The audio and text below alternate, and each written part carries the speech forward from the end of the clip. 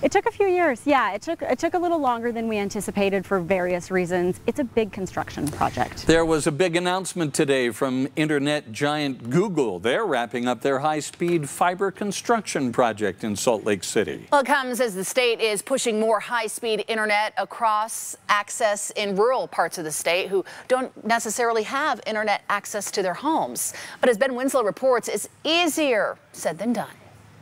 Google Fiber is wrapping up its high-speed internet project in Salt Lake City. They've been building it since 2015. We'll fill in some neighborhoods that we haven't quite gotten to yet, but the bulk of Salt Lake City is done, and we're really, really excited to say that. At the same time, the internet giant announced it will start expanding into more cities across the Wasatch Front. But right now, Google says it has no plans to expand into an area political leaders have been pushing for some time, rural Utah.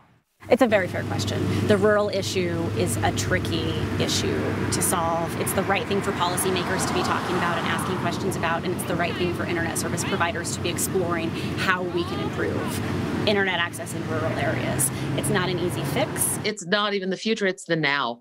And we need that readily available. Hilldale Mayor Donia Jessup says her community spent some COVID-19 relief money to beef up their internet services. We have huge companies moving in, production companies, mortgage companies moving into Hilldale.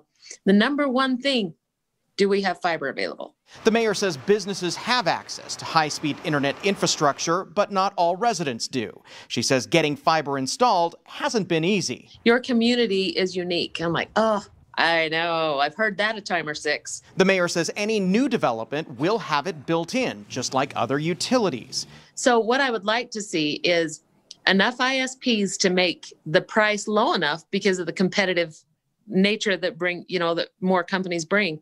The Utah State Legislature says broadband internet is an infrastructure priority, especially after the pandemic.